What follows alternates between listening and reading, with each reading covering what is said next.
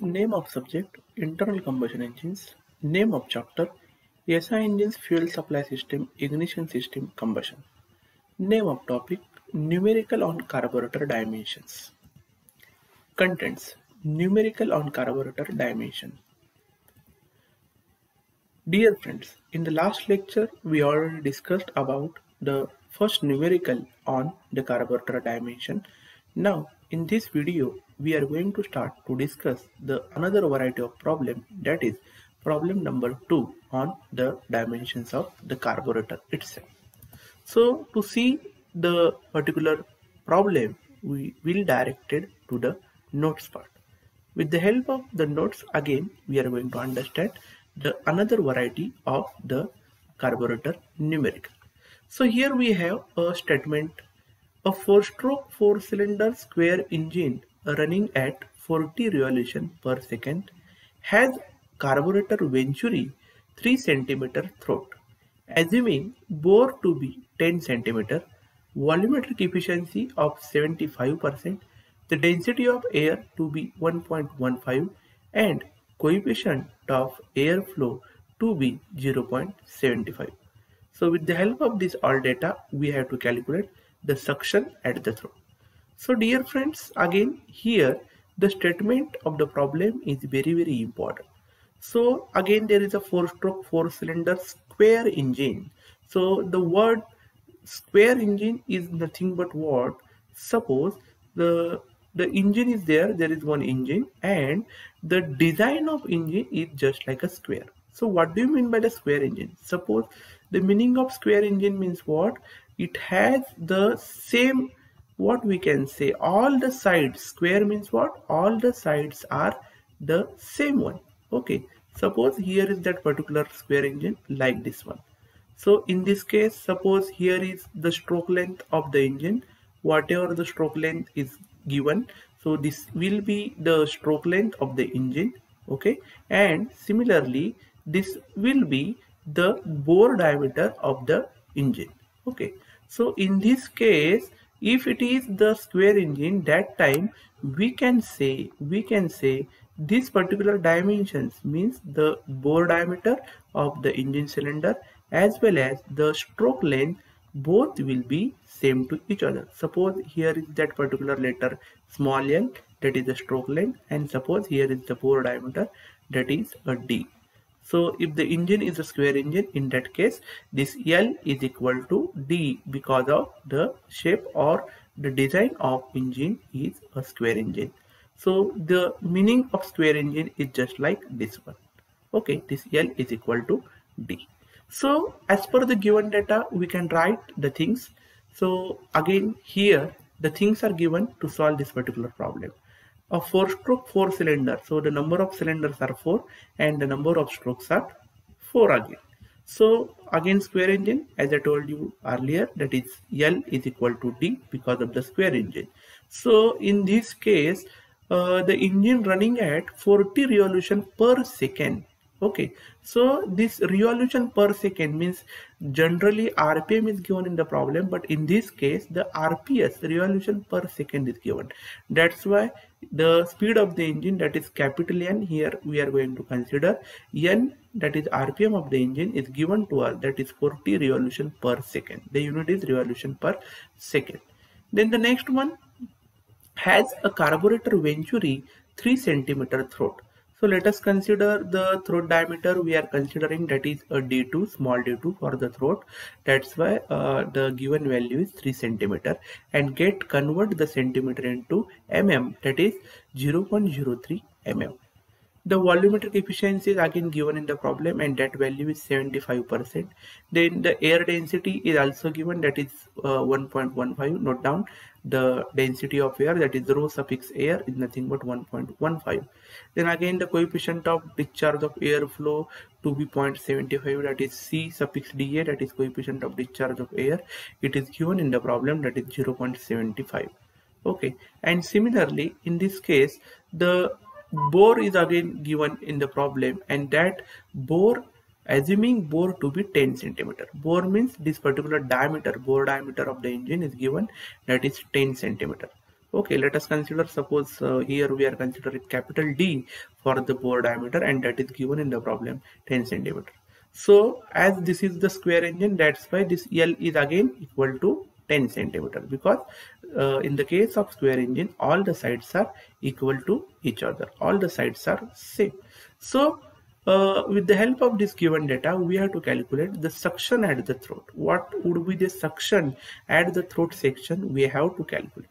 So as I told you, as it is square engine, that's why the L, that is the stroke length, sometimes you can consider small l, sometimes consider capital L.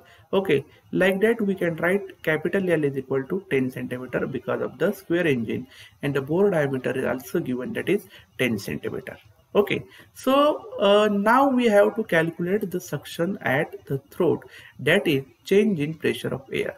So please, if you remember the diagram of that particular simple carburetor, section 1 at the entry section and section 2 at the throat section. Okay, so what will be the suction of that particular throat? That is change in pressure of air, means whatever air pressure at section 1 and what would be the pressure of the air at the throat, and that changes in the pressure, that is nothing but delta PA is nothing but called the suction at the throat section.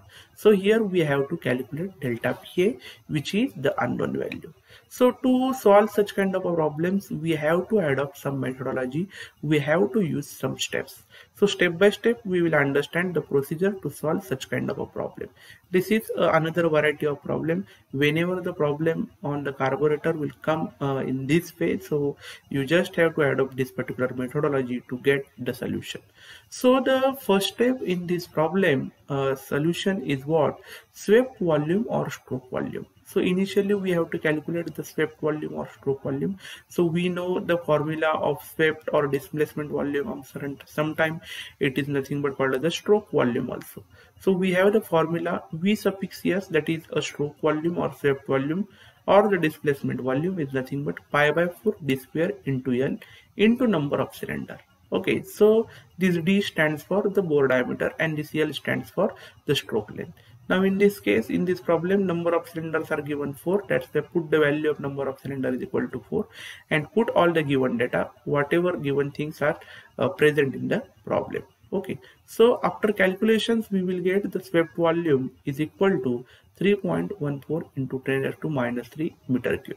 Okay, we have already converted the value of that particular things of bore and stroke length from the centimeter to mm itself. Okay, and further you can convert that things into meter. So 3.14 into 10 raised to minus 3 meter cube, this is the swept volume. Please do the calculations at your own and check down whether this value is correct or wrong. So after getting the first step, or after getting the value of V suffix S, the next step is what? Actual volume per stroke. So how we can calculate the actual volume? Again we have the formula volumetric efficiency into swept volume. So we just calculated the value of swept volume, put the value over here, and volumetric efficiency, that is 75%, is already mentioned in the problem. So put these two values and get the answer, that will come 2.355 into 10 raised to minus 3 meter cube. So this would be the actual volume per stroke, and this is the second step. So the next step, that is the step number 3. Now with the help of this about two values, that is Vs and this second one, actual volume per stroke, the next value which we have to calculate, and that is actual volume sucked per revolution. Okay, so for every revolution we have to calculate the actual volume.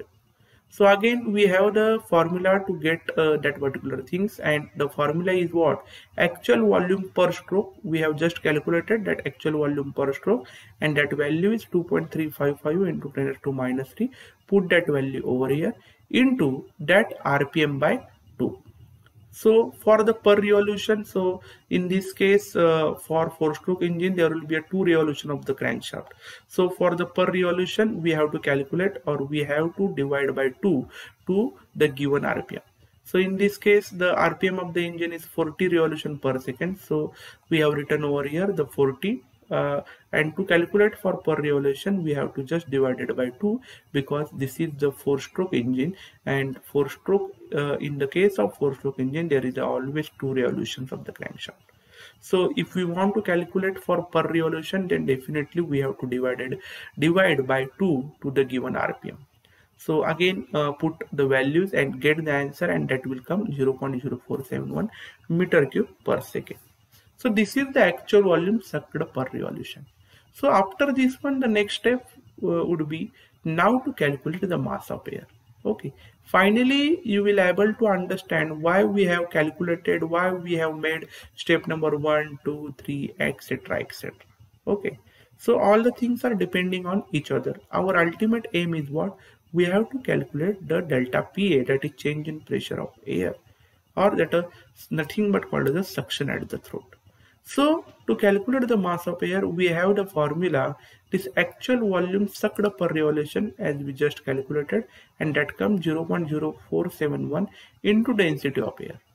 So again density of air is given in the problem, put the value and get the mass of air, and that would 0.0541 kg per second.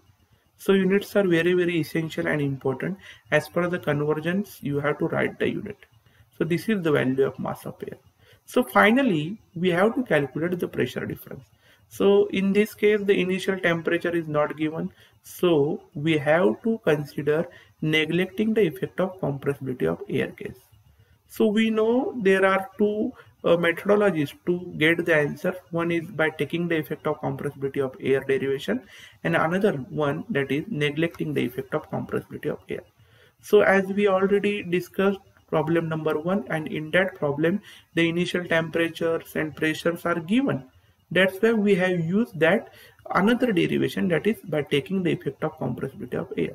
But in this problem no initial temperature is given or the pressure is given. That's why we can directly use neglecting the effect of compressibility of air. So we know that particular formula of mass of air in the case of neglecting the effect of compressibility of air derivation. So here we have A2 under root of 2 rho A into delta PA. Delta PA is nothing but P1 minus P2 is nothing but change in pressure of air. So we can directly replace that things to delta PA into that coefficient of discharge of air C suffix D. Okay, so put all the values which we have with us, and finally you can get delta PA is equal to 4527.72 Newton per meter square, and this would the change in pressure of air, or we can say suction at the throat. So this way we can able to get the solution of this particular problem. Okay, so in the next video we will see the another variety of the problem. So thank you so much for watching this particular video lecture. Thanks a lot.